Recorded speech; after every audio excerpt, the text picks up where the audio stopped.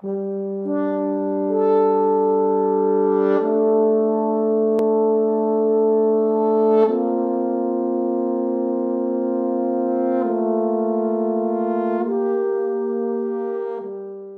hello, everyone. I'm Terry Johnson. I'm the National Coordinator for Lifelong Singing in ACDA, which is the coordinator that has an umbrella that hopefully provides resources and support for both sacred music and community choir singing. And you all are the decision makers here today because, in fact, the idea for this very important topic in the webinar came directly from our membership.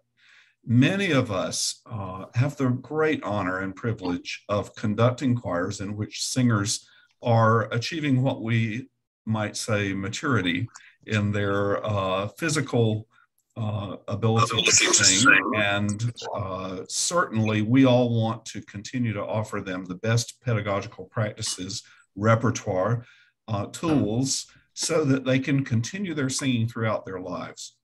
So we have a panel today that will give you unbelievable resources from a wealth of experience and kind of the definitive ideas physiologically about the voice and the body as it ages, so that you can serve your singers the very best that might be possible. Before I introduce the panel, would you please remember, you know how every concert you conduct begins with the admonition to turn off your cell phone? Well, in the same way, a webinar begins with the admonition to mute your microphone for Zoom, because if you don't, we'll experience all of that feedback that's so, that keeps us from being able to hear the panelist or the person who's speaking. So please take a moment right now just to double check that you are muted. Someone is not, because I can hear them even while I speak. So now's the time. Just double check. We're going to have 3 panelists today, and so that you can anticipate the format, what we plan is for each of them to give about a 20-minute or so presentation on the topic that they've been asked to cover. Then we'll save about 10 minutes for questions. So that we can answer the most questions possible, what we will do is take questions through the chat feature of the Zoom meeting. Likewise, if you're watching on Facebook Live, you're welcome to place a comment or question in the comments on Facebook Live. Our folks are busy watching those chat rooms and will relay the questions. And that way they'll be able to edit down to avoid duplications of questions and get more things covered in that way.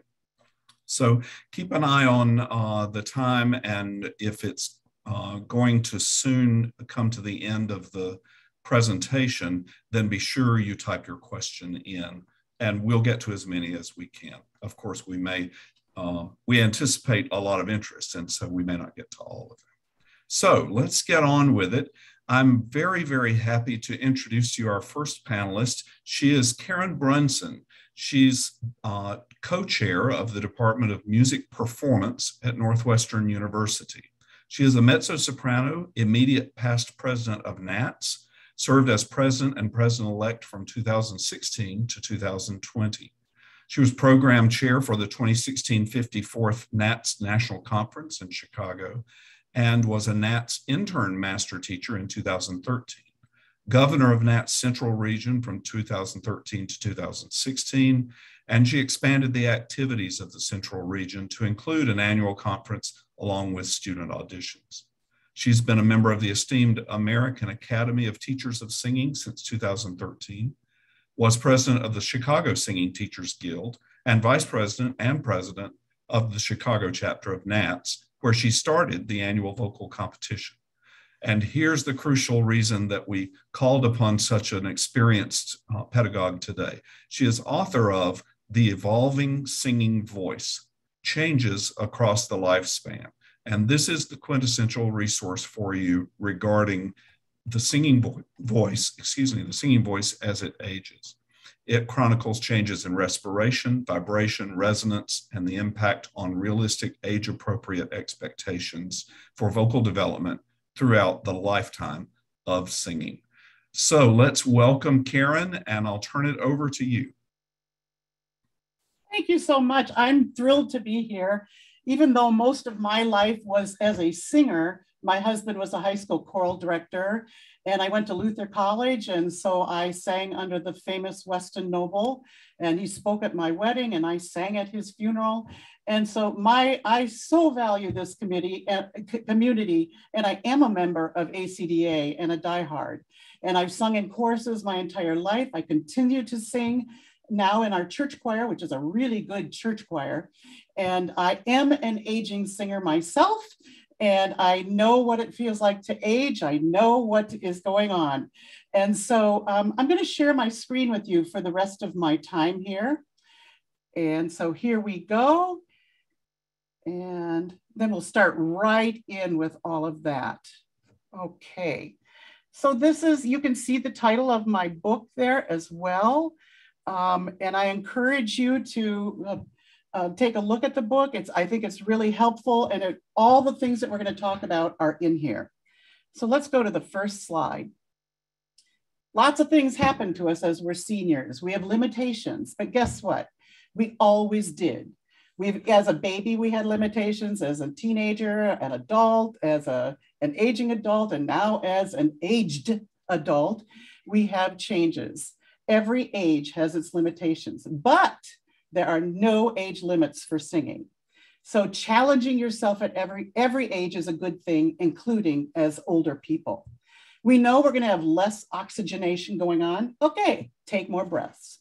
We know that our muscles lose some of their strength, and especially by age 80, about 80 or about 30%. Okay, challenge your support and do what you can. The vagus nerve, our nervous system, works a little bit more slowly. So my coloratura is a little more challenged, but I don't let that stop me. I do what I can. I know that my lungs and bronchial function has diminished about probably mine 60%. And it's probably between the ages of 40 to 80 that it kind of goes down during that time. So I need more time to take a breath. So will your choristers. I know that we suffer some hearing loss for some of us, maybe many of us, that affects how we hear ourselves sing and our internal and external sense of sounds. We need to concentrate a little bit more or a lot more. Our registration narrows. We can't go as high or we can't go as low. Our vibrato is a little slower. The color in our sound, we can't quite get some of that ping. We just have to continue to make mindful efforts, though. You're better for the effort. Your memory is affected. You know, what was the words to that one, my favorite anthem? We don't quite remember it. We do have a loss of neurons. Hey, use your music. You know, there are solutions. We know we have less water content than a newborn has about 80% water content, adults about 60%. Drink more water. My husband was just told by his doctor to drink more water. Makes a huge difference. Reflexes are slower. Be careful when you drive. Concentrate more. Know your patterns for when you're singing or when you're driving. It's harder to stand for a long time, maybe harder to move. Well, sit down, you know, or use a stool. There are options for us. So we have very, very different hormonal lives between male and female. On the top here, you can see the male hormonal life. So early on, right after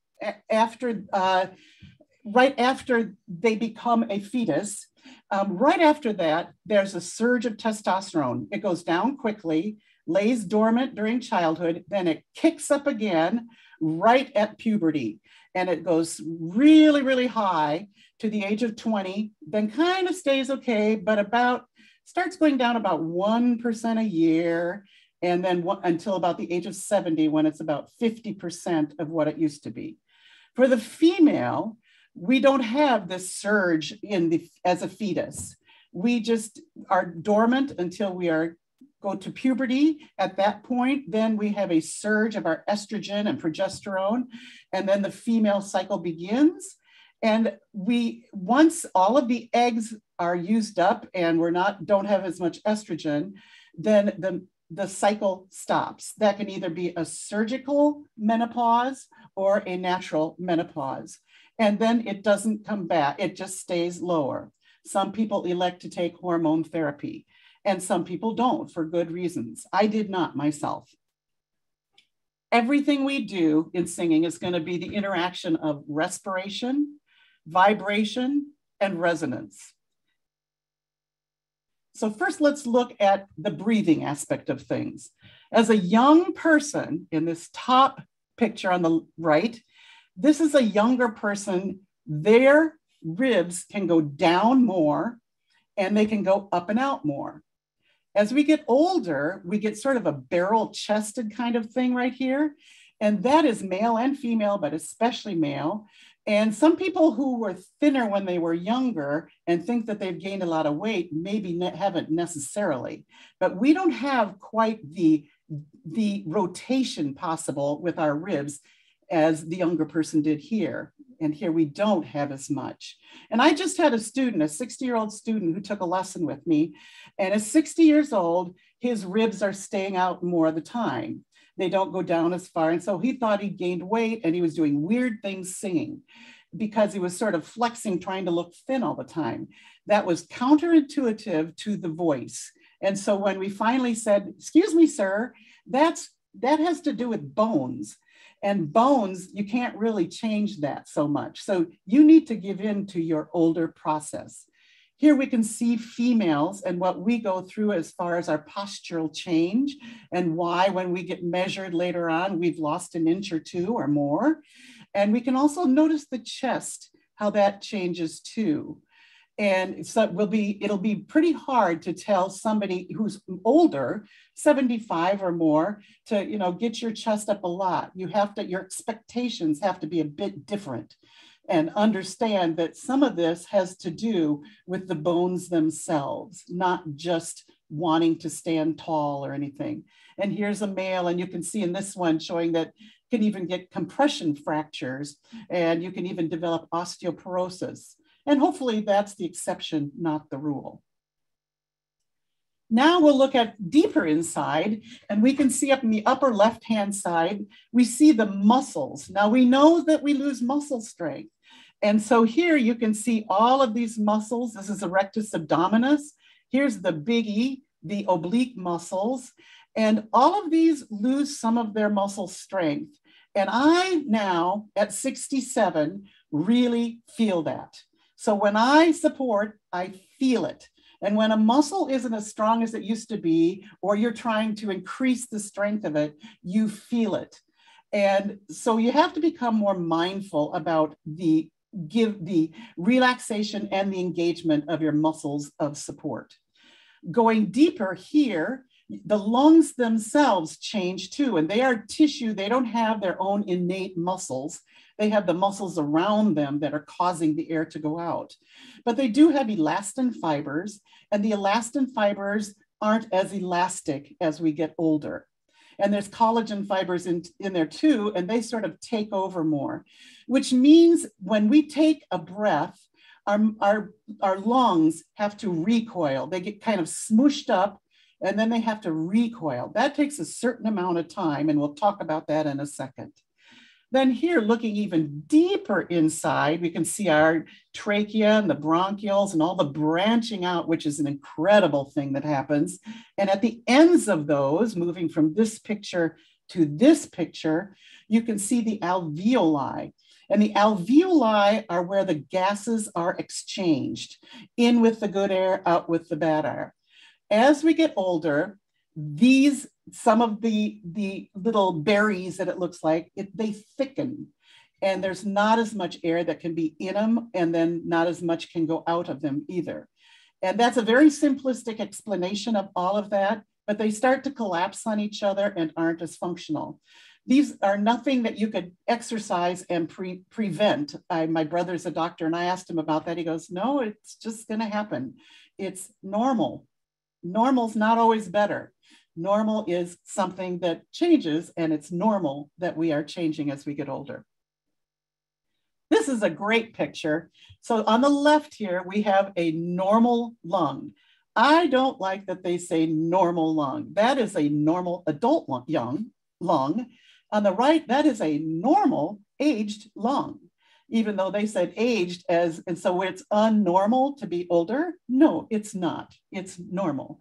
But look at here, we have the tidal volume here and the tidal volume here. And this is what it takes just to sit around and breathe, watching TV, that kind of a thing. We have about the same amount on each side. Then we notice that we have the ERV, which is expiratory reserve volume. And we have this much of that in adulthood. We have this much of it in older age. Then down here, we have reserve volume.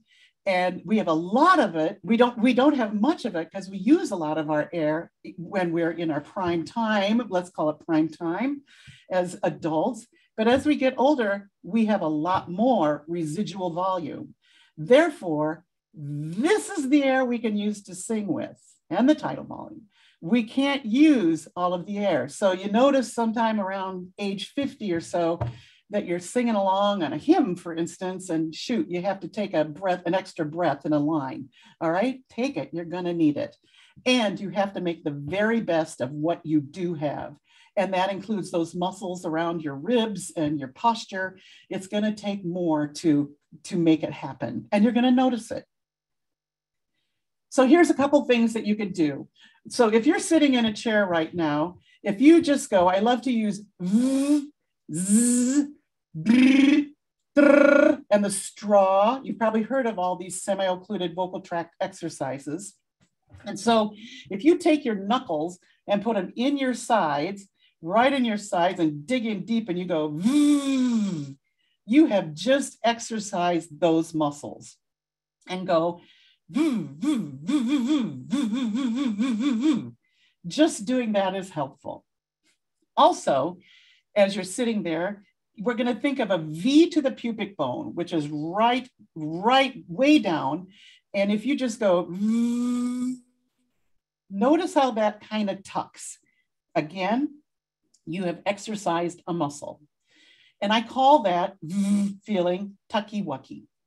Then just sit there and feel your rear end against the chair. And if you can sneak in and see my picture up there too. So your rear end is going to go whoop. And then when you take a breath, it lets go. And then whoop, and then it lets go. So nobody needs to know you're thinking about it while you're sitting there in choir, but you can go, and you can feel it.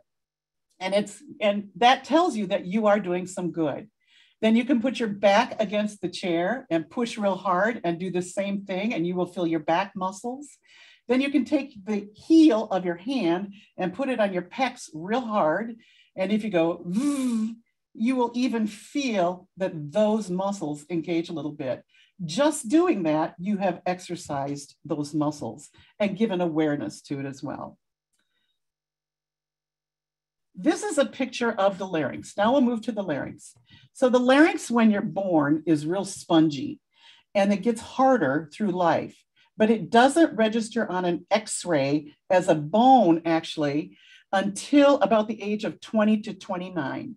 So right over here, you can see that the ossification, the hardening of the larynx is happening up until that time, but it will register as a bone at the back of the thyroid.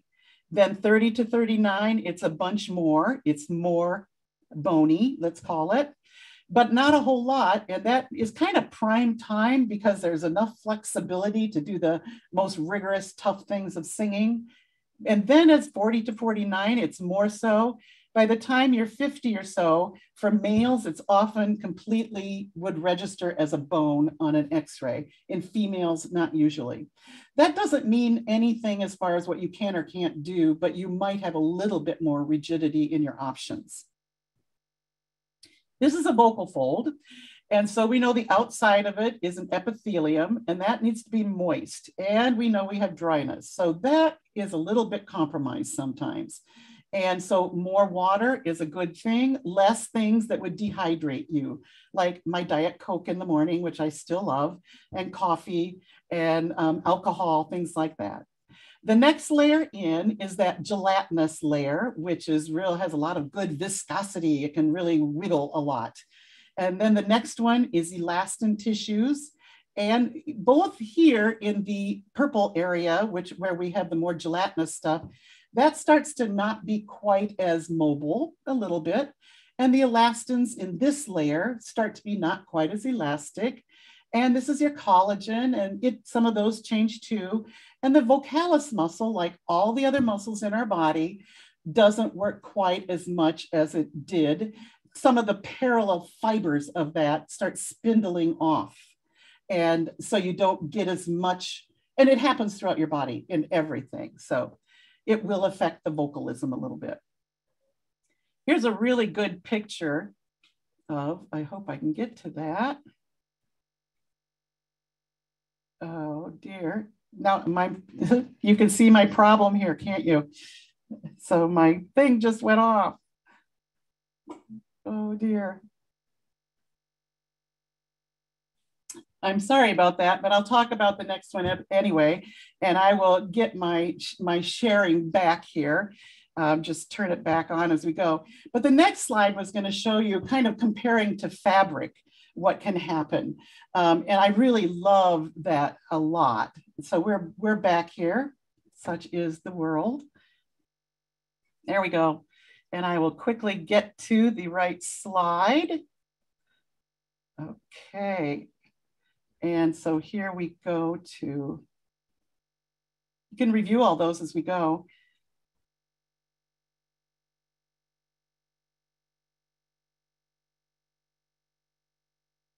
There we go. Okay, and so this shows you kind of like a fabric. So you can see the outer layer, that's kind of like your cheek inside.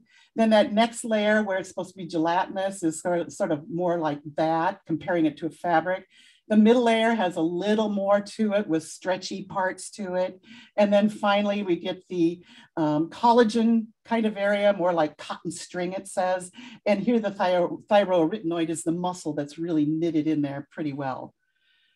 Now we'll look at some vocal folds, and here's adult vocal folds. Prime time, probably anywhere between 20 and 45. And here's the next picture, which is older vocal folds. And you can see in this that it's kind of very vascular around it. And you can see here that the vocal folds don't want to turn and don't want to come all the way together here in the middle. So things you can do for that are like creaking, and I'll talk about in the next one, but get a good picture of that. Our vocal folds get a little bit lax, and that really makes a difference to our efforts too. We have to get a little more purposeful in bringing the vocal folds together. Here's some things to remember having to do with vibration. You need a loose throat all the time, but that doesn't mean you need loosey-goosey support. You actually need to actively engage a little bit more mindfully, maybe a lot more. Sensations that you've had in your head, you know, that you can feel the sound in your head. As a classically trained singer, I feel a lot of the singer's format in the ring. I keep going for that. I don't get quite what I used to, but I still have that acoustic reference point. And then the idea is that we can sense that our vocal folds are coming nicely together when we have sort of decent kind of an acoustic. And we know that ah is one of the hardest ones to bring those chords together nicely. If needed, a really good thing to do, and I do it a lot, is creak. And this is going wow, wow, wow. And I do it that much, if not more. So all of you choral directors, when you hear everybody's getting a little tired, stop. They'll instantly try to overblow instead of let the chords come together, and just stop and do a and then do some of those breathing things, get that going. And then you've got your vocal folds coming together. You've got the support that it takes to cause vibration. So that's really important. So you can try all the exercises for onsets, things like that, or the ah is harder even for me, it is harder. And you can do semi-occluded vocal tract exercises, which are like N, and G, zzz, zzz. All of those are really, really helpful. And just as I just demonstrated, let the bright vowels inform the open vowels. So instead of e-o, e-o, e-o. And the goal is that our harmonics to noise ratio HNR, favors clarity. And that's part of our aesthetic preference too. Now we go to the resonance, and this is a really cool picture. It's a 3D picture that this is a doctor at the Charité in Germany showing this new thing that they can take pictures that show us how weird the hole in our mouth is. And this changes throughout life. And so why, and it changes because bones change and because our necks get longer when we're babies and all sorts of reasons. That would be a story in and of itself to contemplate. Why do we all sound different? That's why. Nooks and crannies of the hole in our mouth. And this is a great picture. So interestingly, so here we have our lips and our teeth. I got to get my laser. There we go. Lips and teeth, the hard palate and the soft palate, and that little hanging down thing is the uvula, which is part of the bigger flap. And that gets a little bit weak as we get older, and it can be a problem for swallowing. It should aid in some of that. But it's supposed to go up and block off the nasal port completely when we sing vowels like E, A, A, O, U. For French nasals, it's down. But it continues to grow like your ears do and like your nose does. It continues to grow constantly through life, the entire lifetime that you have. And very interesting, the tongue really matters. We know that. We don't know enough about the tongue, but we do know that it loses facility. Now, is that because the brain is not sending the signals to it enough? Or is it because the muscle itself gets older and doesn't cooperate as much? But I know I've watched my own father go through the difficulty swallowing and having to learn how to swallow in special ways for that. So it matters in our singing too. Does singing help keep these things in shape? I don't know, but maybe it does. And here is something that happens just thinking about bones. And the bones of a baby, it's not quite bony as a baby here. As a child, it's creating more new cells than cells are dying. And so it grows, and they have the baby teeth. Then the baby teeth go away, and below the gums here, the adult teeth are forming. Then we see the ramus, which is this part of the mandible. The ramus has gotten longer, and the dying cells are about equal to the new cells. And so it stays rather static for a while. But as we get older, the dying cells outpace the new cells. And so we do have bone loss. This next picture is kind of weird and scary. And you can see here, this is an adult female. And you can see, you can imagine inside what their orifice looks like, hearkening back to the green picture. You can imagine here, and you can see this, I can see my little chin here starting to jut forward a little bit differently, like my grandma's did. And that's how I remember my grandma. And you can see that then the neck is, this angle is so much different. So if you tell this person, you need to relax, you need to drop from the back of the jaw, and you tell this person to do it from the back of the jaw, go back and down, you're not going to get the same result, are you? And in fact, if they try to look like them, they're going to be using compensatory muscles they shouldn't be using. So that is something to consider in what you're doing. Exploring your resonance is a great thing to do. And these are just a couple of my exercises that I think really help the tongue. So I just love that you can go with the first one. I like the idea of snagging some ring. So if I go, bibbidi bobbidi bibbidi bobbidi boo, bibbidi bobbidi bibbidi bobbidi boo, bibbidi bobbidi bibbidi bobbidi boo. When I do that, boo, that fires off some acoustics. The result is perfect support, perfect vibration, and optimal resonance. And they feed one another. Another one is giggity, giggity, giggity, giggity, goo. Giggity, giggity, giggity, giggity, goo. And that tongue hitting up against the velum way in the back really helps to spark acoustics. Then you can go digga, digga, digga, digga, dee. Digga, digga, digga, digga, dee. This exercises that the tongue on the alveolar ridge and the g back there, way back there at the palate. I also like the zigga zigga zoo, zigga zigga zoo, zigga zigga zoo, zigga zigga zoo, zigga zigga zigga zigga zoo. I also like the pharyngeal stretch, which I'll show you when I go off screen. And the party that you want them to continue to have is in the back of the throat. So real quickly, one way to think about all this is vocal bundles. What's a sign of vocal aging, the fact behind it, exercises, mindful concepts, and then a 5-day mini challenge for your choir members. And I'll give you 2 examples. So let's say you're hearing a lot of lack of clarity. So the muscles of breathing have weakened. You might use the or which all of those will get them to notice their support muscles. You might also use this, and doing it sitting, they can really feel it.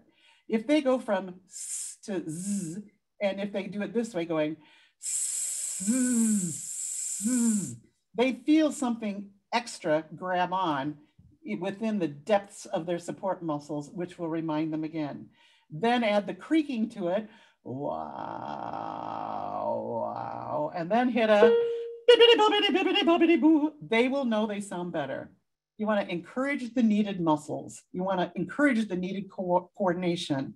Then, while doing all your typical daily activities at home, choir members, why don't you think about M, Z, V, and various rhythms and go, just as you're watering a plant or emptying the dishwasher or making a bed, you know, that's how I do it. Bundle number 2. You hear that they're flatting, there's a loss of color. They might have some hearing loss having to do with that, but also their palate is less responsive. So do the pharyngeal stretches that I'm going to show you in a moment. And the palate needs to be up, the pharynx wide. You want to feed the head voice, encourage that. And you want to think of the yawn in the back of the throat, inhalation, and a surprise. And then tell them to do the pharyngeal stretches twice a week. So I'm going to real quickly go off of my share, and I want to just show you the pharyngeal stretch.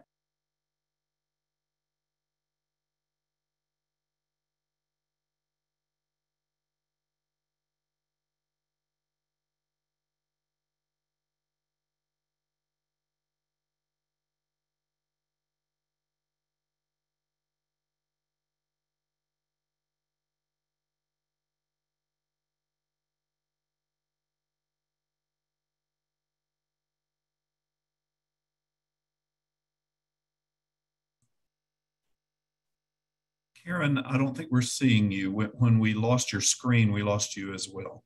I think I'm back now. There you are. Okay. Yes. I'm having some Microsoft things going on here. Yeah. So let me just real quickly show you the pharyngeal stretch. It takes about 10 seconds. Take the heel of your hands, put them here on your pecs real hard. Now, if you just drop your jaw and go, nothing happens here. If you stretch the back of the throat like you're on an airplane and you want your ears to open, it's a good exercise. That's not how tight you're going to sing, but the back of your throat enjoys that. So that's what I have to offer. Thanks for spending time with me, and apologies for Microsoft. Thank you so much, Karen. I wish we could all enroll at Northwestern and take a special topics in the aging voice and explore every single slide and everything else that you would add in a course. So let's take a few minutes and Sandra, give us any pertinent questions that you've harvested from the chat room. Sure. Leah Pierce says, does ongoing singing delay the progression of reduced flexibility in the ribs? Yes. And I find that out the hard way, because during these last 18 months when we've been in COVID, I haven't needed to sing And I tend not to sing if I don't need to sing. So we didn't have church choir. I didn't have regular rehearsals. I wasn't in my practice area and so when I came back to it, I really, really felt it in my ribs. But within the 5-day rule really works. Within 5 days, I was a whole lot better. And then I did keep singing for 3 weeks in a row, and what a difference that made. So yes, singing makes a difference. And Melissa Emerson asks, what do you do with choir members who don't want to drink water as it makes them need to use the bathroom more often?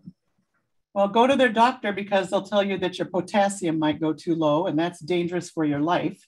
And so, make your choice. It's very important that you drink lots of water so that your kidneys function correctly. And that's a real problem with older people, that they tend to have other problems, related to needing to use the restroom more. And so therefore they don't do it, but you need to. And win-win, it helps your singing. And then Leah asks, are all the exercises that you used in your book? Yes, they're all in my book. Mm-hmm. Mm-hmm. And there might be I think they are also, actually the SOVT exercises is also on your handout. And all of those will be posted on our national webinars page following this webinar. So those were all that I see right now. Great. Thank you so much, Sandra. And good grief, Karen, I just feel so inspired. I can't wait to get back to choir rehearsal armed with more knowledge than I had. So thank you very, very much for joining us and for hanging out with the cool kids in ACDA. Thank you very much. Mike O'Neill is our next panelist.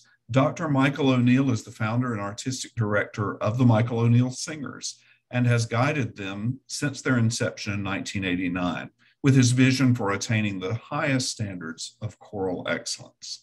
Most recently, Dr. O'Neill's creative vision for engaging choral singers virtually via YouTube video warm-ups, vocal technique exercises, rehearsals, and performances has served as a model for how choristers around the world can continue to be involved in singing during pandemic times. MOS Online has attracted hundreds of singers from 25 states and 5 countries. So I asked Mike if he wouldn't join us as a panelist and at least launch from the topic of rehearsal techniques, vocal warm-ups, the things that he's done for his aging singers, and particularly, as you just heard in my introduction, what he did to help them during the pandemic to keep singing. So welcome, Michael. Thank you very much, Terry. And I want to thank you, and I want to thank Sandra and everyone at ACDA for putting all of this together. And what a necessary topic it is, and I think very helpful for all of us. It is an honor, I must say, to be on the panel with Karen Brunssen and Matt Hill. As you folks have already seen, if you did not know of Karen's work before, she's phenomenal. And I encourage everyone to go out and buy that book. It will, whether you're a director or whether you are a chorus member, the book will be so helpful to you. And I know Matt is going to share repertoire ideas. And so I know why those two people, Karen and Matt, are on this panel. I think I'm on the panel because I'm old. And so I appreciate it. You needed to have one old person on the panel, and so here I am. But it's also true that I conduct an adult community choir.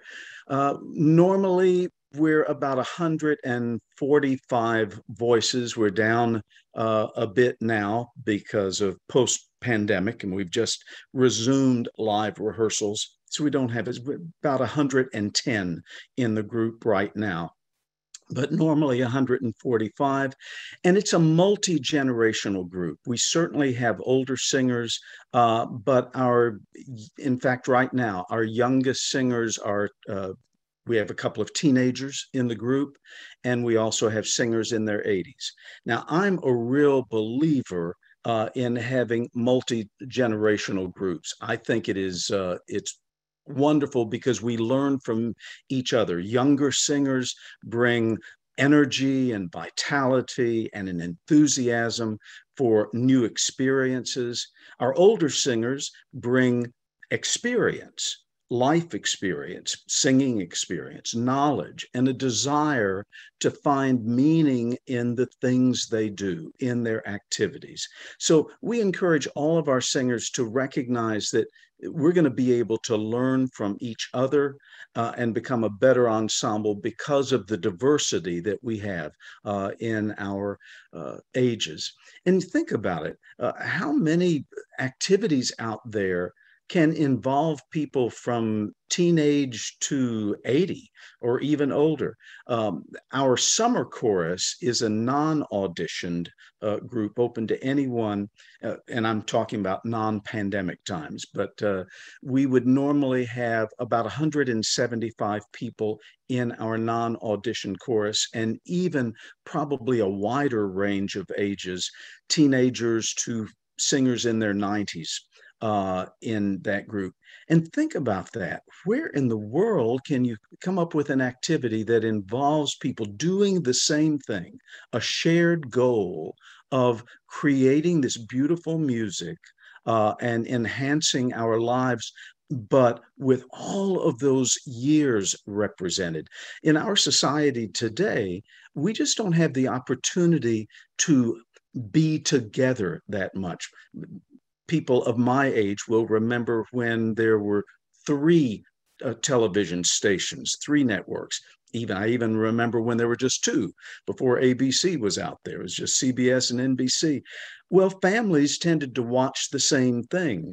I will admit that I was forced to watch Lawrence Welk. I didn't enjoy it then, and I would not enjoy it now, but I watched it because my dad was watching it, and Dad made the decisions about what we were going to watch at home. So we had shared experiences, but people just don't have those so much now. And so I think it's great that in choral music we can. I want to say a little about how I put my rehearsals together, because that's what I'm really supposed to be talking about, what we do in rehearsals that would especially assist the aging voice. Now, let me just say that my rehearsals are very carefully planned with attention to easing into things vocally. We usually incorporate a short warm-up, maybe about 5 minutes at the beginning. But the first piece we rehearse is designed to sort of be an extension of that warm-up, whatever I was doing in the warm-up, whether it happened to be something on breathing or resonance or valve formation and unification, then I'll make sure that the first piece we do will sort of carry on with that idea. We always, and I repeat, always start on time. We always end on time, because I believe that singers deserve that level of respect from their director.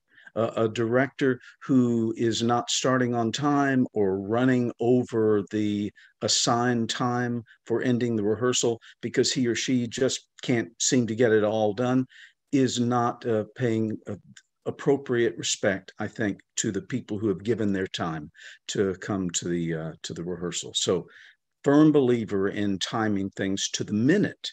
And if in a rehearsal I find that I go, say, over 5 minutes on something that I had planned to spend 7 minutes and I go 12 minutes on it, well, I know that I've got to find 5 minutes elsewhere in the rehearsal that I will tighten and not use all of that time on the piece that I had scheduled, because we will end on time.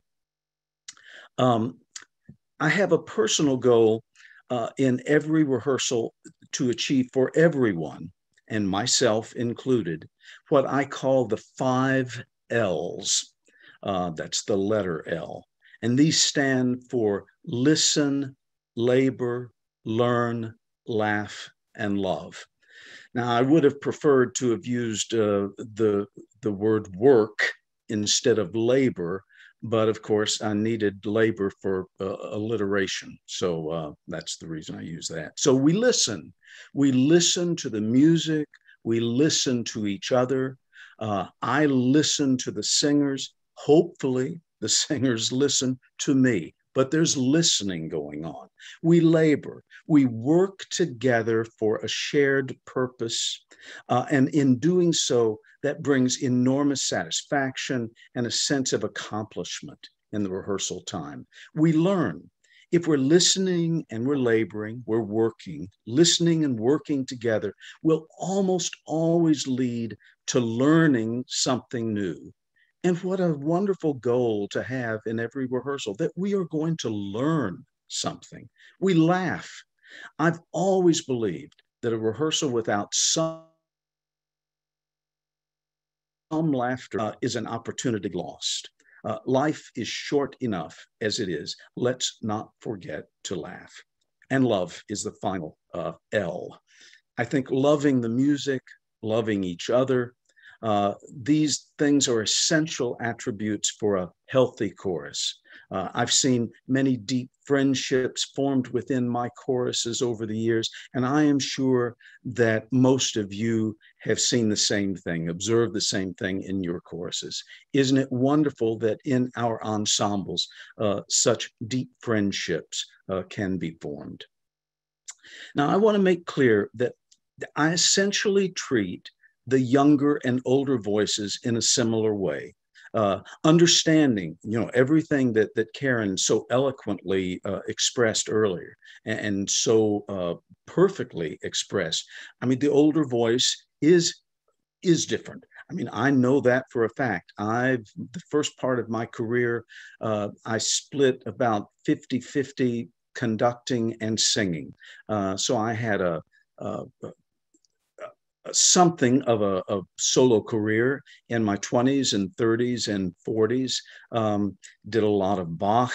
Had the opportunity to solo 5 times with the Atlanta Symphony Orchestra with Robert Shaw conducting. So I did sing, but I also mentioned in rehearsal this past Monday night, I was talking to the sopranos who had a high C on one of the pieces that we are doing. And I said, we're going to save that high C for later because God only gives us a number of high Cs and tenors and sopranos. And when they're gone, they're gone. And I said, I can attest to that because the day came for me when all of a sudden that high C was not there anymore. And I heard this still small voice in the back of my head. I told you it was not going to last forever. And sure enough, it didn't. So we have to adjust what the expectations of our voices will be as we get older. It's important to remind our singers, I think, as they age, to follow a very healthy vocal practice regime. As Karen mentioned, hydrate. You can't drink too much water. If a person needs to get up and leave the rehearsal and go visit the restroom, do it, then come back in and continue singing. But there is no reason we should not be drinking a lot of water, and many reasons that we should. We need to stay physically active. We need to practice moderation in our approach to singing. And this can be especially important, I think, for lifelong singers, someone who has been singing all his life, all her life, and they know how it used to feel. And now it doesn't feel that way. They can't sing a phrase as long as they did before. Okay, take more breaths. They find that their range is not what it once was. They can't sing some of those high notes that they once did. Well, that's all right. And someone who had been a soprano 1 or a tenor 1 might find that they're going to move to soprano 2 or tenor 2 or even baritone or alto 1. And sometimes the voices move in the other direction. I find a number of male voices lose some of their bass male voices, lose some of their low notes, and their voices actually become a bit higher. So just be aware that, and help your singers understand that it is not a sign of defeat to move from soprano 1 to soprano 2. It is an opportunity to once again have that level of satisfaction of knowing that you are really contributing not only to the choral sound, but you're also going to have a more pleasing musical experience, vocal experience for yourself if you are singing where you need to be singing. I tell my singers, don't ever sing beyond your point of beauty. And if you're not sure where that point of beauty is, ask the person sitting beside you, and he or she will tell you whether you have sung beyond your point of beauty. Now, today I'm going to share a general run through of the basic vocal techniques I employ with my singers. But following the webinar, you're going to receive links to videos that explain and demonstrate all of these techniques and exercises. You can also access these videos by going to the Michael O'Neill Singers YouTube channel and selecting Michael's Vocal Studio, and that will bring up, you can put in a playlist that, or it will bring up a playlist that includes all the videos that I'm about to very quickly describe. Each of these videos is between 8 and 12 minutes in length, and we'll go through all of the exercise. I'll describe it, and then I will also perform it. This all came about during these last 18 months that we were doing MOS online, as Terry mentioned. We created this. In fact, from the information that I sent Terry, it's even grown since then. We ended up having singers from 35 states participate and 13 countries over the 16 months or so that we were doing MOS online. We produced weekly YouTube videos where we would rehearse and ultimately perform. Sorry, I have to use air quotes one time. I hate the use of air quotes, but we performed selections with previously recorded performances by MOS. I would conduct the pieces. I practiced to make sure that I was conducting what we had sung.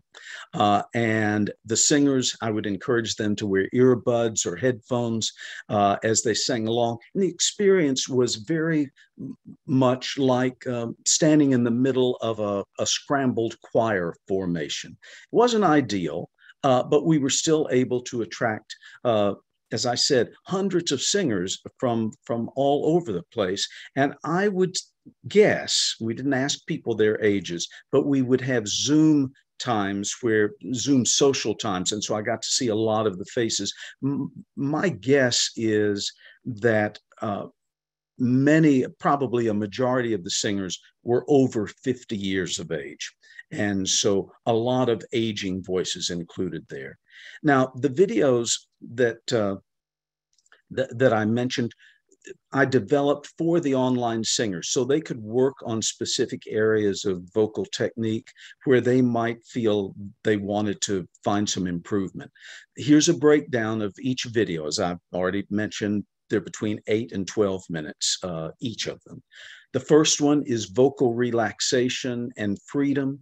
And I use a yawn sigh in there, starting high, trying to get people to use the head voice and especially the male voices, and then come on down. And if it breaks as it goes into the chest, there's no problem with that at all. So the yawn sigh, I explain it and perform it. Lip trills, we know about those, I'm sure. Breathing and support is the second video. I talk about diaphragmatic breathing versus chest and clavicular breathing or shoulder breathing. Then I talk about how to conserve the breath, because so often, even if we know how to take a good breath, the untrained singer will quite often expend way too much of the breath when they begin to phonate, the very beginning of the phrase, they might lose half their breath.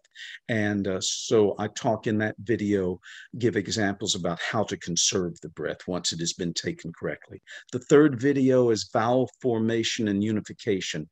It's basically the five basic vowels, E, E, A, O, U. I talk about diphthongs also, and then variations of those five vowels, but forming those vowels, and then also talking about how in a choral situation, we need to unify our vowels. Some people with brighter voices might have brighter production of their vowels. Some people naturally form their vowels a little more darkly. And so in a choral situation, where we need to unify the vowels, I give information about that. The fourth video is vocal resonance. I use humming as an aid to establish resonance. I also do the nya exercise. My college voice instructor taught that to me years ago. He called it the nasty, nya, nya. And it's very good for developing and working with resonance. So I do a series of exercises that use both humming and the nya. Number 5 is extending vocal range. I utilize that yawn sigh as a range extender. I talked about the yawn sigh before. I suggest give suggestions on how to relax the voice at the top and the bottom of the range. Then the 6th video is connecting vocal registers. I give a description of the chest register, head register, and falsetto register, and then exercises for how to blend the chest and the head. I'm not going to blend the falsetto, of course, but to blend the chest and the head registers, which I think can be especially helpful for men. Male voices tend to the untrained male voice wants to carry the chest voice up too high.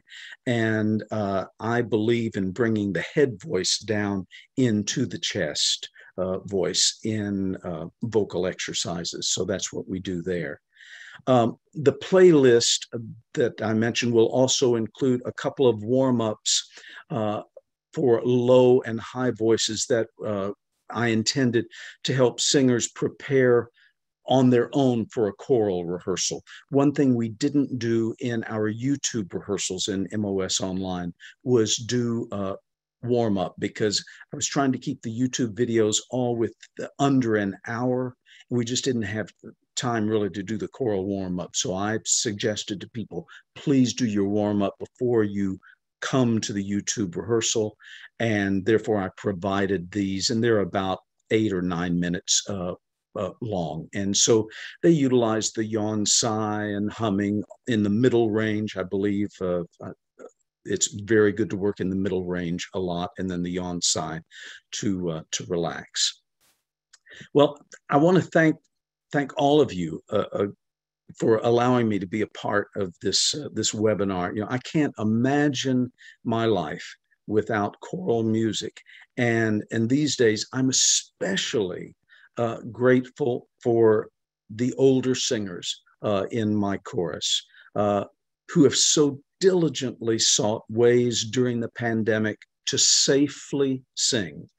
They were instrumental in making our online program a success.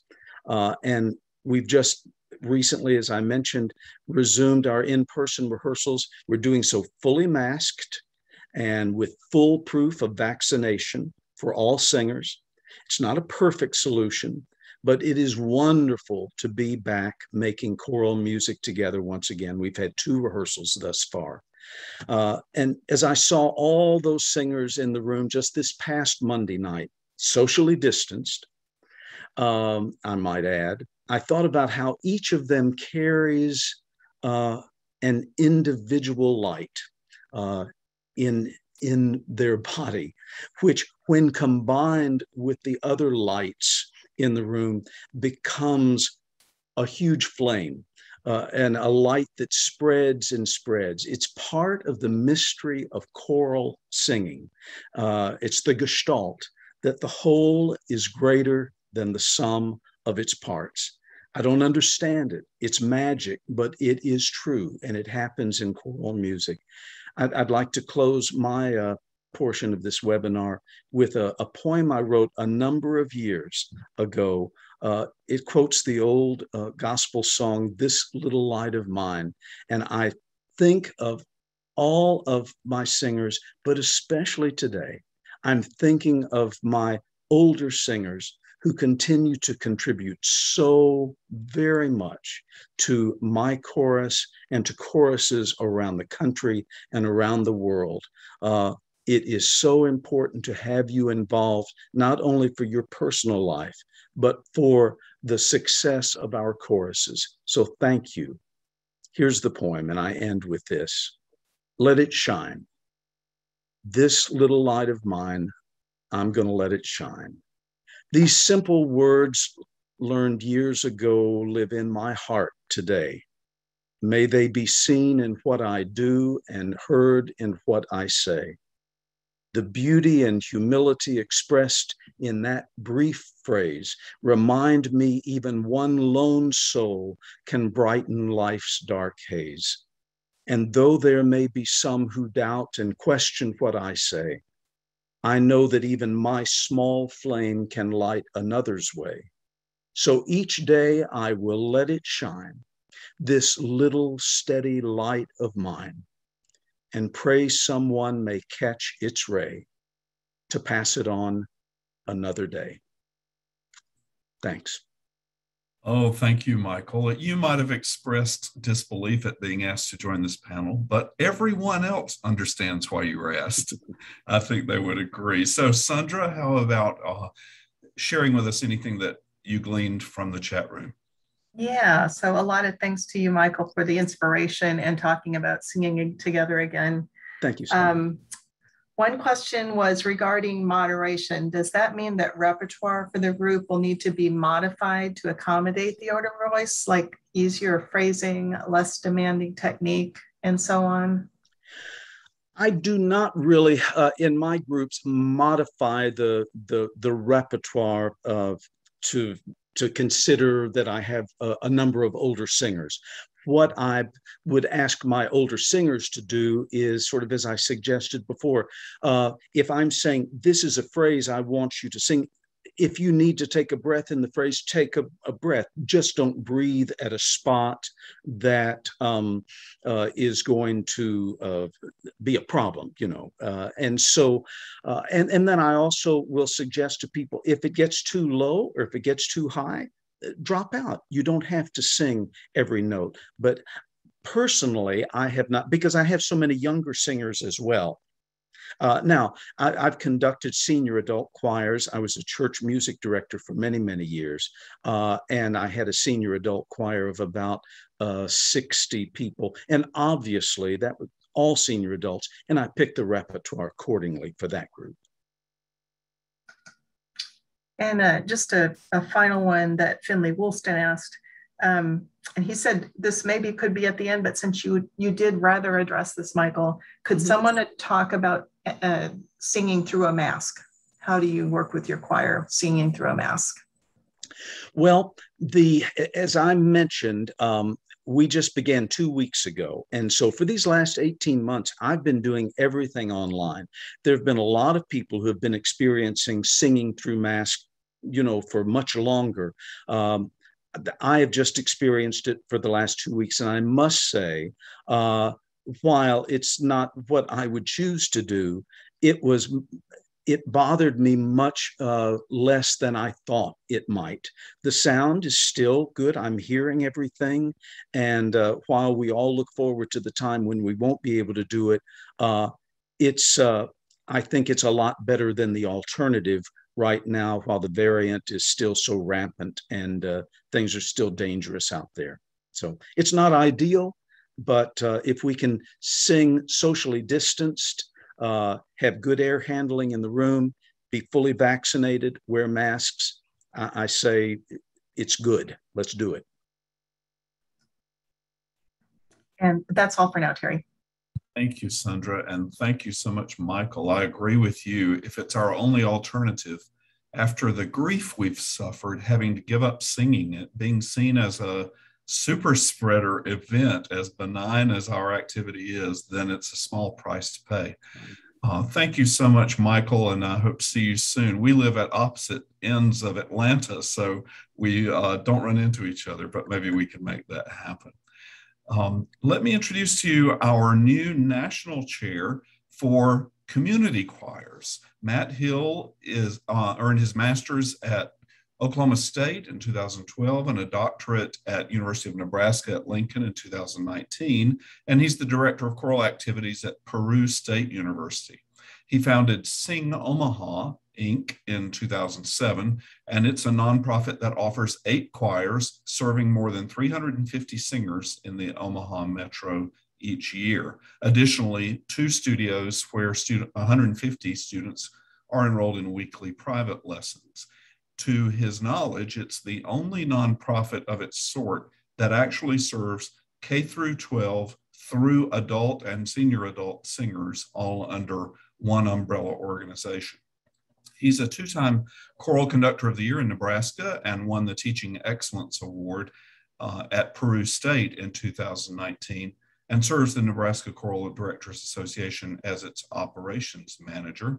And Matt is eager to step in and share with us a wonderful array of repertoire suggestions related to our aging singers. So welcome, Matt. Thank you very much, Dr. Johnson. It is a joy to be here. I will echo the sentiments from my esteemed colleagues, Drs. Brunssen and O'Neill.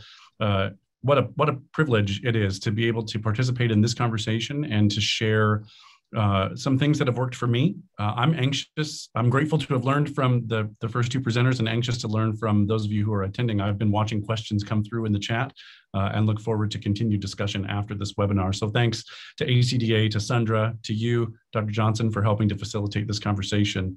Had I known that the entire bio was going to be read, I would have sent something shorter. My apologies, and thanks all for your patience.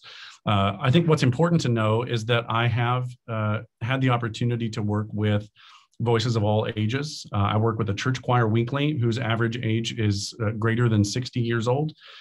We are also just back after 18 months or so off due to COVID. And so these kinds of challenges are a regular opportunity that I have to work both in terms of repertoire selection, but again, to Dr. Brunssen and Dr. O'Neill's thoughts and points. How are we teaching phonation? What are we doing in terms of modification of repertoire to ensure that our singers are comfortable, that they're contributing at a high level, but that they're also physically comfortable and able to do that? So I'm going to share my screen. It'll get me the opportunity to get this PowerPoint for you, and we'll go through.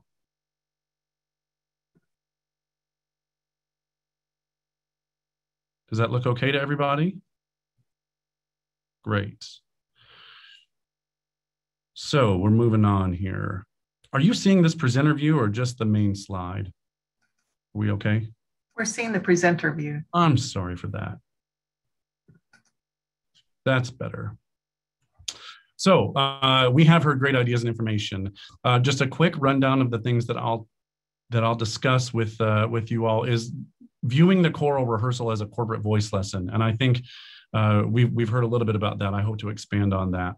Specific conversation around vowel modification in the upper and lower extremes of the ranges, which is different for biological males versus biological females, and can manifest itself differently depending on the age of the singer. Like Dr. O'Neill, I am working with an ensemble at the community level that has a diverse age range. And so some singers are making their own modifications as we vocalize together and as we sing through repertoire. So I was so grateful to hear him say that. Road mapping, which is floating and covering other parts. We'll talk specifically about that. CPDL, which is the Choral Public Domain Library, as a programming resource. I hope we're all aware of that. And if not, then we're going to share something really beautiful with you today, and the ability to transpose much of the repertoire that's available to us at CPDL. I'm going to share just a little bit about Robert Shaw's choral warm-ups, but I'm going to lean on Dr. Johnson to share firsthand experience about the value and the purpose of those exercises. There's some resources we can share. And then I have begun to compile, and I'll need your help to continue to flesh out a repertoire list. I solicited input from colleagues, church and community choir directors around the Midwest with whom I'm directly connected, just to try to build a list of things that work reasonably well for aging voices because of multiple factors, and we'll talk more about that as we go. So thanks very much again to be here today. I'll be as brief as I can. The choral rehearsal as a corporate voice lesson is the fundamental way which I approach every rehearsal. We are teachers of singing, whether that's happening one-on-one in a studio setting, in small groups, or in large ensembles. And I think if we are cognizant of that, we benefit as a group, and we also have an opportunity to continue to grow our individual singers. So I hope that you'll get on board, if you're not already, with that sort of a mindset. With that in mind, I think it's okay for us to teach fundamental phonation concepts. I'm certainly not the pedagogue that Dr. Brunssen is, but the ability to speak and to model, to use other singers in the ensemble to model healthy, beautiful singing is a wonderful way for us to encourage healthy phonation and assimilation into an ensemble sound. I think it's important for us to discuss in advance the tone color that we want for each piece. Some call for a warmer, darker sound, others for something a little more biting, some with a little more bright core in the middle. Certainly we talk about consonant placements, both at the beginning and end, as well as intervocalic consonants. But I think giving the ensemble some descriptive adjectives to use, analogies, I know you all do that beautifully. It helps them to mentally prepare for the kind of sound that you're going to ask them to make, which I think, frankly, is efficient, but it's also friendly. As you're vocalizing, I appreciated Dr. O'Neill's conversation about the warm-up, certainly outside of the virtual experience where they're warming up on their own. But when we're together, I'm always conscientious about trying to make sure that we're warming up on unison exercises that get the voice going, and that those exercises take us to and through passaggio, differentiating between head voice and falsetto in male singers, encouraging the female singers to access head voice in a healthy and free way with no real regard for dynamics, so long as they're physically comfortable. And then, like pulling a shade down over a window, pulling that head voice sound down into the chest voice range to give the color variety and the physical comfort in that phonation exercise. So that warm-up time being about setting the mindset that we use the voice differently for singing than we do for speaking, I think is number one. And I think unison warm-ups have a really wonderful opportunity for us to engage our minds in using the singing voice. But I also am of the firm belief that the unison vocalese warm-up time is insufficient for the choral rehearsal. We spend the entire choral rehearsal singing in parts, largely, I mean, unless you're a chant chorus. And so having an opportunity to work dynamics and vowel unification in 4 parts, transposing up and down by half step or whole step, training the ear in that way, in a friendly and low pressure time, as opposed to when we're in the middle of trying to learn or prepare a repertoire, I think has an immediate applicable use as we move into the repertoire portion of the rehearsal. So I'd encourage you to go one step beyond the unison vocaleses, which are important as we prepare the voice for singing for the full rehearsal, but to have an intermediary step, if you're not already, and vocalize in parts. You can even use sections of your repertoire for that and sing on a neutral syllable if that's helpful. But again, it gets the ear moving as well as the voice. I would encourage you as a singer, and I know you all do this, but be proud of the singer that you are and model for your singers. I think it's important that they hear you, that they know that you are a singer too. And then I always like to lean on individual singers, or half of a row, or my front row altos, turn around and sing to the second row altos, please. I really like that sound. Our singers can learn by listening. We save the voices of some of our singers if we're allowing individuals or small groups to sing and be tone models. It gives a mental rest and an opportunity to make some notes in the score. So don't be afraid to not everybody has to sing the whole time, I guess is the point. It's okay to break out little sections and have them do that. And thankfully for me, because I don't have the breadth and depth of knowledge that Dr. Brunssen does, we're not required to be expert vocal pedagogues in order to make an impact on the way that our singers are creating sound. So we certainly want to speak from a place of having been educated and being informed, but it's not a requirement that you be an expert in the mechanism in order to speak intelligently about how to encourage folks to sing in a beautiful and healthy way. So I just don't want anybody to be intimidated by that. So as we think about vowel modification, this works in my vocalises as well as in the rehearsal. I spend the majority of my time talking about tone. So as we want to get brighter, I'm asking for a relaxed and open embouchure, but the E sound mixed in brings those formants forward, that bright resonant core into the center of the vowel. I really appreciated what Dr. Brunssen said. I actually made a sticky note here on my desk that the bright vowels inform the dark vowels. I've never heard it said that way, but I do love that verbiage. The idea that the resonant core vibration happens through the center of what is otherwise an open and warm resonant cavity, I think is really important. And so thinking about the extremes of those sounds, the extreme bright vowel of E and the extreme dark vowel of O. I very rarely, if ever, go so far as ah, because it has such a tendency to over darken. I try to save that until I'm actually working on a vowel syllable in the repertoire that requires it. But O, open O, or for darker modifications, particularly as we're moving into first and second registration head voice in the male voice, encourages the open, relaxed embouchure shape, but keeps the sound forward so as not to get that sort of sudafetti head voice, oh, I've got a really bad cold kind of a sound, which at least my male singers have a tendency to do sometimes. Certainly your tenors and basses do not, but mine do. And so that's something I have to work through. Another philosophical thing for me is that I'm always willing to sacrifice pronunciation of diction in favor of beautiful, well-supported tone. So sopranos, as we modify, as we reach fourth line D on the treble staff and higher, I'm encouraging an open modification to O. All the vowels can change to O as far as I'm concerned, and the altos and tenors and basses can take care of the diction underneath. I would rather hear something that's beautiful and ringing and resonant and free over the top of the staff than a pinched E vowel that doesn't tune well and whose timbre doesn't match the mood of the section or doesn't match the rest of the choir. So I'm always willing to sacrifice diction in favor of beautiful tone. And it has taken some time for me to convince some of my church singers that that's okay. But now, we had our second rehearsal since COVID last night. And I told Judy that I would be quoting her. And she said, I don't really have to think about these now. She did raise her hand and say, is it okay for me to change this F natural to an O vowel? And I said, yes, please, Judy, we would all like that. And I think you would too. So building in the habit and giving them permission to make those changes, because I think it's not that they feel, at least in my experience, that they're being asked to do something that's abnormal. They just don't want to feel as though they are a detraction from what the ensemble is trying to achieve. So if we can explain that the modification actually assists them physically and aids into the beauty of the ensemble sound, they're much more inclined to make those shifts.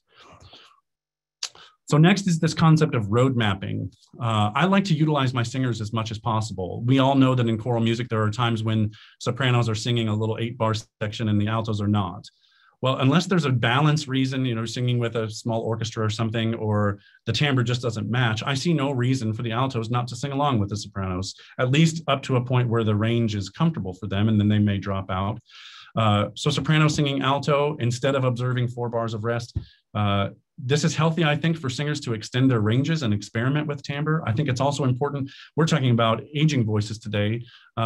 I think in some cases, aging voices have determined that they are a voice part because that's what their elementary or middle school or high school choral director told them 10 years ago or 30 years ago. And so they identify as a soprano and wouldn't dare consider ever being an alto and don't care for having been pigeonholed that way.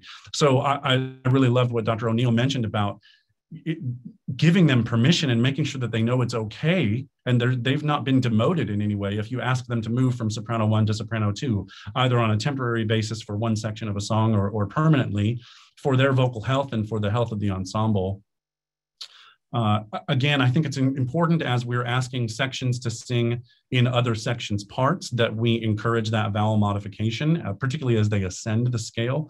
So constantly drawing back to the vocal work that we've done at the beginning of the rehearsal and reminding them about tools that they can practically apply in the art of music making that allows them to sing in a healthy way, but also in a beautiful way. Another example here, altos and tenors can float to each other's parts in many cases. Do be aware that mixing tenors and altos together creates a unique timbre. The brightness generally of a tenor sound in an alto range mixed with the warmth and depth of an alto creates a really beautiful sound, but it's not going to be a thick, rich, dark alto mezzo-y sound that you might be accustomed to. So you may prefer from a timbral perspective not to do that, but I'd encourage you to experiment with it, particularly if there's a balance issue. Be comfortable. Sopranos twos aren't the only ones who can help the altos and vice versa. Tenors and baritones, of course, can float to each other. And I would encourage you as you're thinking through and doing your score study to make some of those decisions in advance. I mark in my score who I'd like to cover what part, particularly in those instances where the tenors have 16 bars of rest and the baritones are singing. Tenors, if you're comfortable down there, go ahead and sing with them. There's no reason not to. And then they know from the start how to be rehearsing. It also, I think, is more fun to be singing than it is to be resting. I hear that from my singers.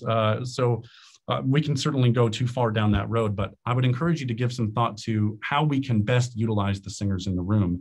I'd be interested to know from Dr. O'Neill and from Dr. Brunssen at some point in your experience, the lag in a rehearsal, if they're seated for too long, if we're rehearsing altos for 7 minutes on a section and everyone else has rested, what kind of impact that might have on phonation. So that's an aside, but I am interested to learn from the two of you on that point. So do make those road mapping decisions in advance. And I guess the other thing to say is you have permission to do that. Just because the score says that it's altos doesn't mean that you can't have sopranos sing it. You're okay to make that choice. So feel free in your directorship to make decisions that are in the best interest of your ensemble. I hope that's an okay thing to say.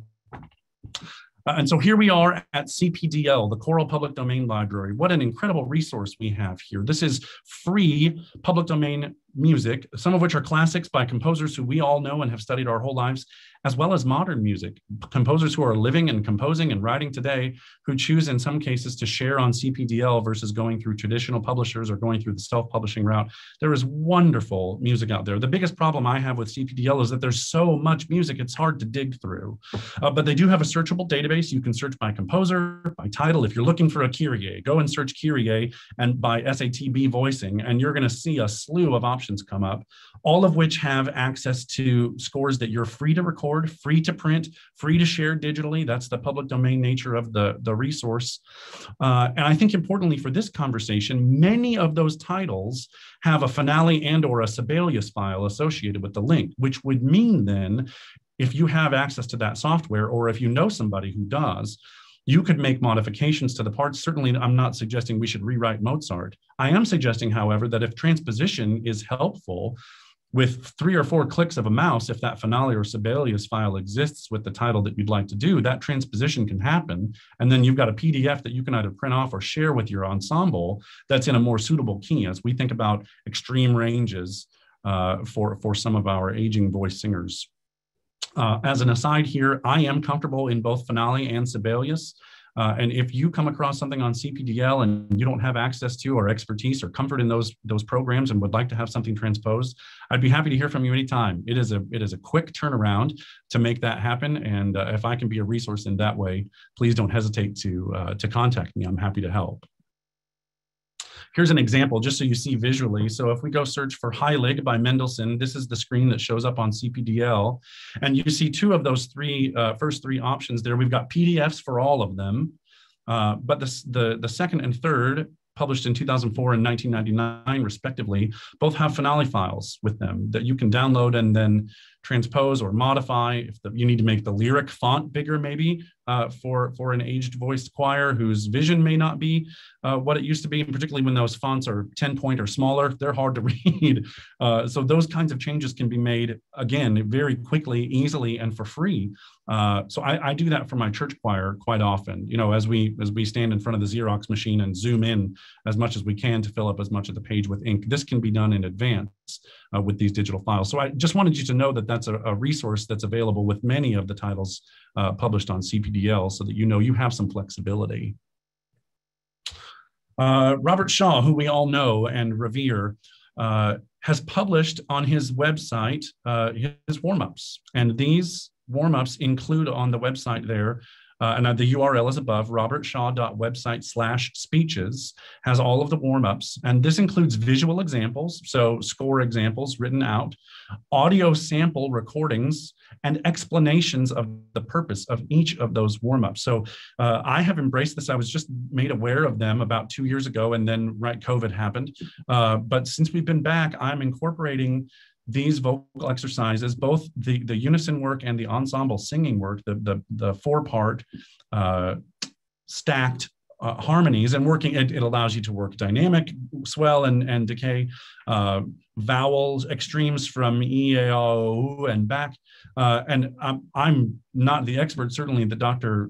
Terry Johnson is. I'd like to invite Dr. Johnson in to share from his firsthand experience with Robert Shaw some of the purposes, maybe the value that he's seen and experienced. So Dr. Johnson, would love to hear from you about these warm-up exercises. Well, I'd be happy to briefly speak about them, and also remind everyone we're nearing the end of the third segment. Please stay on for a 1-question survey that will appear when it's over. That will especially allow us to give continuing ed credit for anyone or professional development credit for anyone who's looking for that. I just had forgotten to mention that earlier. I had the incredible opportunity back in the late 80s and early 90s to accompany a good bit for Robert Shaw and to become friends with him. And I can remember the first time I saw him warm up a choir, and I thought it was some kind of voodoo magic. I just never heard anything happen that wasn't just in a choir rehearsal. And I have been surprised throughout the years as I've heard choirs warm up and use only singing major scales and arpeggios as a warm up, and then go into rehearsing a minor piece, or to rehearse only at a full voice level and then go into a piece that required a lot of expression. And it seemed to me that there were possibilities in the warm up to rehearse crescendo, diminuendo, intervals that assisted you in both minor and major scale modes. Many of those things that we are calling upon our singers to do, we can prepare them to do through our warm-up. So you'll find examples at Mr. Shaw's website that will allow you to incorporate some of his ideas. And here are some that I do every single week with my amateur church choir.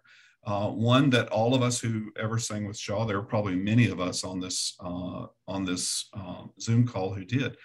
One of the things we remember is an exercise with the vowels oo and ah, and with ascending intervals. So you would begin with a minor third and sing ooh, ah, ooh, ah, ooh, and then raise the upper one to a major third, ooh, ah, ooh, ah, ooh, and you would continue raising the upper pitch. I do it with my choir. I start on G, going up to B flat in a minor third, and I go all the way up to E natural to a major sixth, and then back down again. Then I change the exercise, as Mr. Shaw did, to a triple meter. I start on B natural, going to D as a minor third, and I raise the upper pitch all the way to F sharp as a top pitch. And in triple meter, it just goes, wah, wah. Well, what happens is, throughout the rehearsal, singers never sing an interval they have not already rehearsed. And I find that it helps them enormously in that. And it also is legato without interruption. And they have learned line and legato singing. Another thing we do is rehearse crescendo and diminuendo every single week. When I ask for it in a piece of music, we have already rehearsed it. I do it in a 4-part chord, but not a diatonic triad, because then every pitch is a little bit more present and I can hear them. So I start them with perhaps bass on F, tenors on A, altos on G, sopranos on B natural, so that there are 2 major triads. And we start piano and we crescendo to forte over 8 counts evenly. Then we reverse that and diminish evenly over 8 counts. Another one that we do that always surprises my choir, and yet they're pretty good at it, is the exercise he used to do where you sing on nu or lu, and you sing a quarter note followed by a quarter rest, and you sing 16 in a row, and you raise each one essentially a 16th of a half step, so that when you hold the 16th one, you have imperceptibly raised the pitch of the entire choir by a half step. And it seems a little esoteric, but what I find is that when we come to the final extended note of a chord at the end of a piece, I can say to the choir, you need to sharp as you hold it, and they know exactly what to do. And they can keep in tune as their body's oxygen level depletes. Those are just some ideas, but you should look at the website and find his description and the audio and visual examples of it and see how they might serve you and your choir. Thank you, Dr. Johnson, for sharing that personal experience. I could certainly point people to the website, but yours is an invaluable voice to share in this conversation. So as I shared earlier, I have started to build a repertoire list with the assistance of colleagues, and I would love your assistance. So if you've got titles that have worked for you, if you're working with ensembles with aging voices, things that either work because of their range, their tessitura, the support that comes from the accompaniment, any other factors, I would love to be able to add those titles. I've just narrowed initially here to SATB voicing, but if you'd like to send me tenor bass music or treble music, I work with 3 treble choirs every week. I love treble music and would be happy to create separate tabs in that sheet to include, so that this could be perhaps a standing resource available at ACDA's website for us to continue to go back to with updated literature. So please reach out, share your title, share your experience and your expertise. Finally, just a quick statement here that I think echoes what we've heard from our other 2 presenters. Singers of all ages and at all stages of development want the same things from their choral experiences. They want to be cared for, they want to be believed in, they want to be equipped with practical skills to improve, and they want to both bring value to the experience and to derive value from it. It is your thoughtfulness and expertise as the conductor that make those things possible. So thank you for your continued investment into the singers in our ensembles as individuals and as family members in our groups. Thanks also once again for the opportunity to be here. It was my pleasure to learn from Drs. Brunssen and O'Neill, my pleasure to represent ACDA as the community choirs R&R. And again, please be in touch if I can be of any assistance. It'd be a pleasure to hear from any of you. Thanks very much. Thank you, Matt, and thanks to all of our wonderful panel. And I don't want to, Sandra, you can give us guidance here. We have reached almost exactly the time limit that we had placed on this, but at the same time, there may be questions that you want to pose to Matt. So you guide us, Sandra. I might suggest that there weren't very many specific questions on this, and we are over time. We will ask the panelists to maybe post responses in the Facebook comments. We'll post some of that as follow-up, and we can also do a little bit of that on when we post the recording and so on our national webinars page. How wonderful. Thank you, Sandra. And thanks to everyone for your attention and your great questions. Thanks to our panel. And thanks most of all to everyone in ACDA for leading singers in an inspiring way as we come out of the pandemic. Thanks and good night to everyone.